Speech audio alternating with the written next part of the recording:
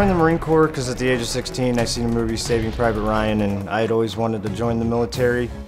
And after doing construction for a few years, I decided I was going to go do what I really wanted to do, and that was join the Marine Corps because I heard they were the toughest and I wanted to see how well I could handle that kind of pressure. I did one tour to Iraq, and then not even a year later we were in Afghanistan. On March 26, 2010, I had about a month and a half left of my tour of duty, and we were out on a routine patrol checking for enemy, doing a security patrol, and I stopped my guys back behind me. I went to go cross the bridge and I stepped on an IED. Push.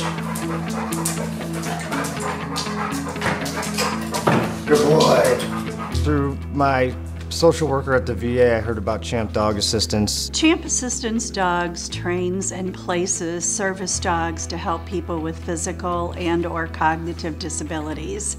And one of our passions is to help people, veterans particularly, who need service dogs to enhance their lives and enhance their life skills. Release. Good boy. I've trained him to do a lot of things for me because I drop things a lot. This hand will detach and he'll be able to pick it up for me and hand it back to me because I can't get it up off the ground. Release. Good boy. The battery pack will pop out. He'll be able to get that for me. Hold.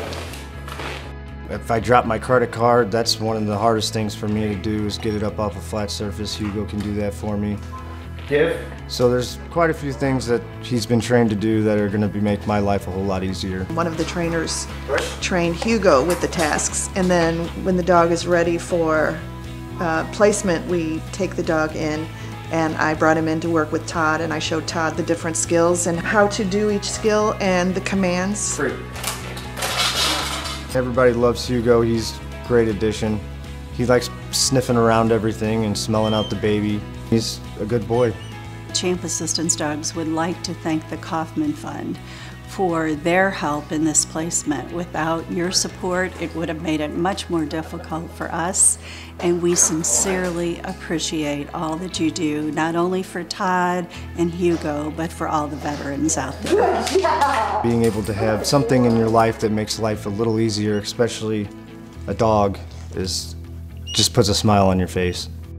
It fills my heart to know that he's going to be so happy here, and that Todd's going to be happy with him.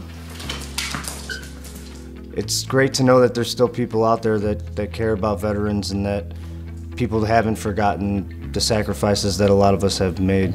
Up front. Release. Good boy.